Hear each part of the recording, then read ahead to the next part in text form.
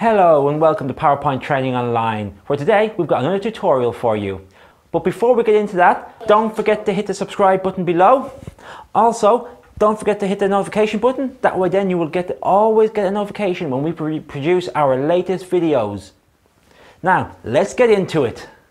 Today we've got another tutorial for you, and today we're going to show you how to animate the outlines of shapes and boxes and text boxes, etc.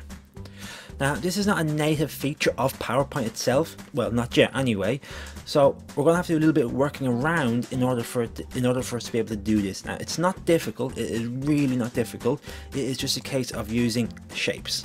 What I want to show you is how to animate the outline of a text box and how to animate the outline of a shape. So you can see here I've got two slides with text and with shapes. To animate the outline of a text box, get your shape. So for instance, I've got a square shape. What you want to do then is you want to fill it so that it's got no fill. So shape fill, no fill. So we can see our line, and then we can also see our text.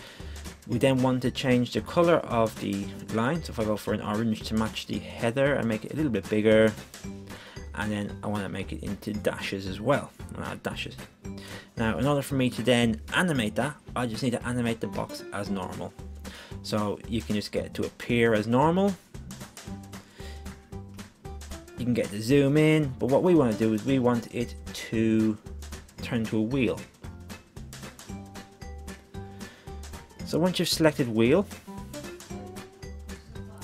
it is then just a case of copying and pasting that and then putting that around your other text boxes as well, as you can see here. So now if I go in, if I then go into presentation view and I go through the slide, you'll see now that my outline will come in as I press the next button. Now we're going to do the same thing for shapes. We're going to have our shapes, we can copy and paste these, put it on top, and again, exact same thing, no fill. Now you can't really see it there because there's no fill at the moment. We're going to have our orange border, make it a bit bigger,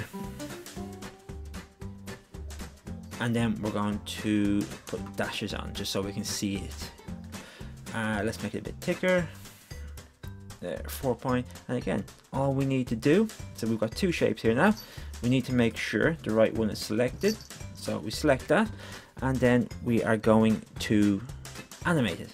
So again, if I use wheel, it does exactly the same thing, and that is how you animate the outline of boxes, of shapes.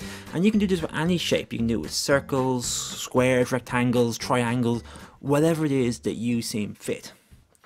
Thank you for watching, everybody. Hopefully you learned something today.